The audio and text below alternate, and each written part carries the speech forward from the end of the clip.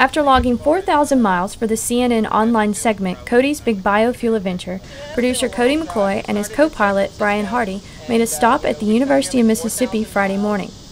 The duo drove cross-country from San Francisco in a 1978 Harvester International Scout that they run on biodiesel, documenting stories on the use of biofuel along their way. Viewers following their adventure through the CNN blog were allowed to vote on where the pair should stop, and McCloy says Ole Miss was overwhelmingly chosen. And we're like, well, where are some places we could go? And Ole Miss was one of those places. You know, it's the site of the first presidential debate. You know, it's a historic school. It has clearly a lot of fans.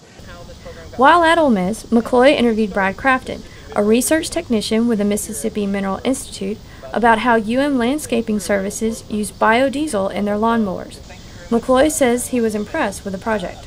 The program that you guys, that Brad has started, where you're, taking, like I said, like a local waste stream, and you're putting it into use in something that you would be using diesel anyway, I think that's great. I think it's an amazing process, just that, people are thinking outside the box. The stop in Oxford marks the end of McCloy and Hardy's 2-week road trip, but a recount of their travels can be viewed at their blog on CNN.com.